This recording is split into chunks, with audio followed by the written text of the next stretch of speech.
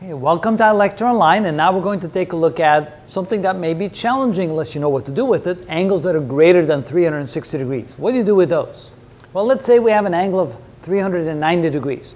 Well, we always start from the x-axis.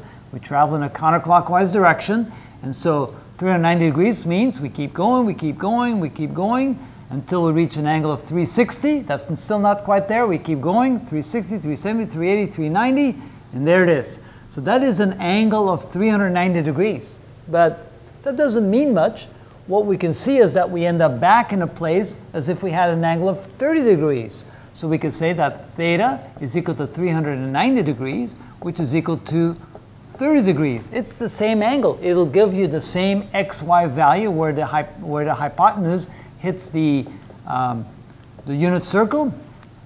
And so what we can do then is, to find an angle that falls between 0 and 360 degrees, we simply subtract, this is equal to 390 degrees minus 360 degrees, until we get something between 0 and 360. So we can see here that an angle of 390 degrees really is the same thing as an angle of 30 degrees. What about an angle of 420 degrees? Well, we can go all the way around. All the way around is 360, and then we go another, let's say another 60 degrees. Like so.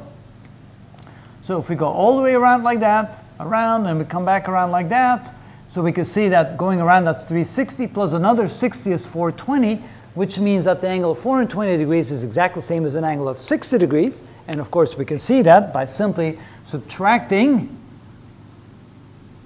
360 degrees from that, and we'll get 60 degrees. And so therefore, all what we need to do is take the angle that's bigger than 360, subtract 360 from it, and we get to an angle between 0 and 360, which is a lot easier to work with. How about an angle of 720? Well, 720 is exactly twice 360. It's like going around the unit circle 2 times until you get back to the x-axis, which means that 720 is the same as 0 degrees, because this is equal to 720 degrees minus 360 degrees, which is equal to 360 degrees, which is equal to 360 degrees minus 360 degrees, which is equal to 0 degrees. So whenever you add or subtract 360 degrees, you get exactly the same angle, in a way, effectively, because you get exactly the same xy value wherever the hypotenuse hits the unit circle. How about 840? Well, we subtract from that 360 degrees, and we get 360 subtract from that would be 480. And that's still bigger than 360, so subtract another 360 away from that, and that gives us 120 degrees. So there we go. That's the number between 0 and 360. So 840 degree angle is the same as a 120 degree angle. Notice that it's only 120 degree bigger than 720. 720 is already the same as 0. So add 120 to 0, you get 120, or you get 840. It's the same thing. How about when we have the angle in terms of radians rather than degrees? Well, again, anytime you go around the circle, that's equal to 2 pi. So we subtract 2 pi from that, minus 2 pi. We get equal to pi. With other words, an angle of 3 pi is the same as an angle of pi. An angle of pi is 180 degrees. That brings you right over to this side right there.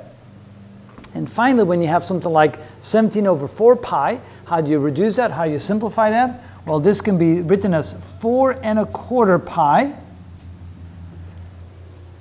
Because 4 goes on 17 4 times and a remainder 1. And so this can be written as 4 1/4 pi minus 4 pi. It's a multiple of 2 pi, which gives you 1/4 pi. And so you can say that 17/4 pi is the same as 1/4 pi. 1/4 pi would give you 45 degrees. Again, if you go around 4 times and then 1/4 time, oh, I'll take that back.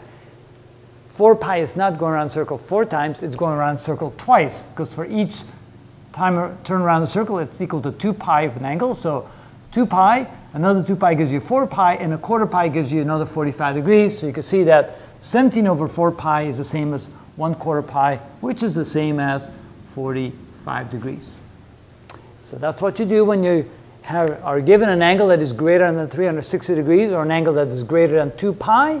Just go ahead and keep subtracting 360 degrees from it until you end up in an angle between 0 and 360, or keep subtracting 2 pi from it until you get an angle between 0 and 2 pi. And then you can work with it. And that's what we do with those large angles.